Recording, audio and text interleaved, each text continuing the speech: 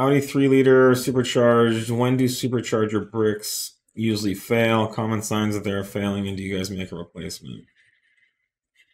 I don't have a good mileage that they fail at. I mean, I'd say like generally 50,000, above 50,000 miles. Oh, if they haven't been done yet, yeah, Yeah. definitely get in there and take a look at them. Yeah. Signs they're failing.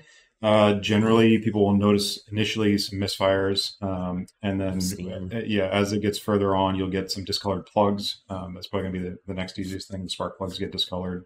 Coolant. Your coolant goes somewhere. Yeah. That's a thing.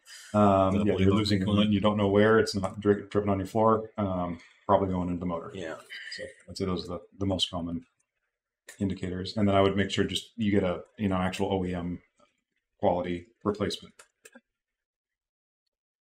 Yeah, there's no good aftermarket. Yeah, there isn't an aftermarket that's been any better, even as good as the OEMs.